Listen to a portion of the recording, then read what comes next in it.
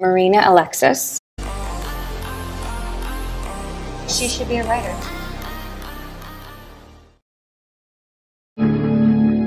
Thank you so much for meeting with me. I'm sorry it was late notice.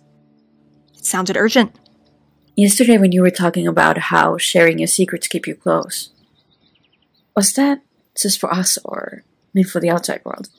It depends on how outside we're talking about.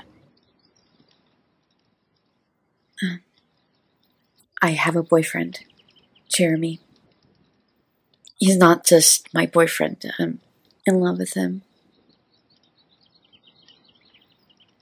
Nolan knew about him. And he looked the other way so that we could be this perfect couple to cover for him and Ava. Jeremy knew about Nolan, about what Nolan was holding over me. I want to be honest with him now, but I don't want to drag him into this. If I tell him the truth, he's going to go after Mason. So, you think lying to Jeremy will keep him safe?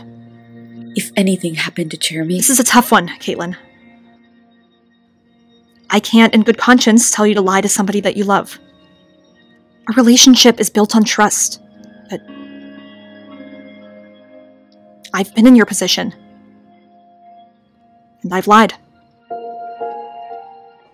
It may have ruined us, but keeping her safe was more important to me. That's why you need friends who are like family.